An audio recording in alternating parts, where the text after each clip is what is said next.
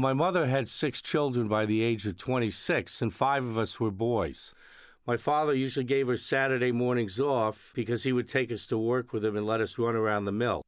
I don't think we had much interest in paper back then. In fact, I'm sure we didn't.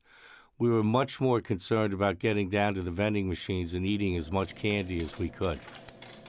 I'm Tom O'Connor. I'm CEO of Mohawk, and we make paper.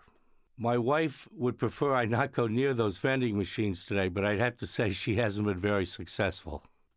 A traditional paper company today is faced with extinction if they don't change. Many companies are still doing business the way they always have, hoping that things are going to get better. We at Mohawk realize the world has changed, and we're trying to change rapidly with it.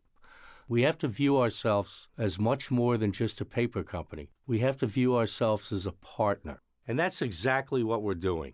We're partnering with other companies that allow consumers to do exciting things, innovative things. Things like print on window decals, print on paper embedded with magnets, make beautiful custom photo books, greeting cards, wine labels.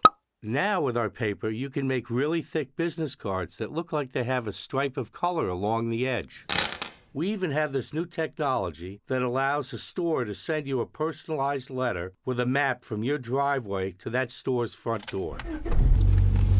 We will always make paper, but we also want to be a company that helps our customers make whatever they want to make.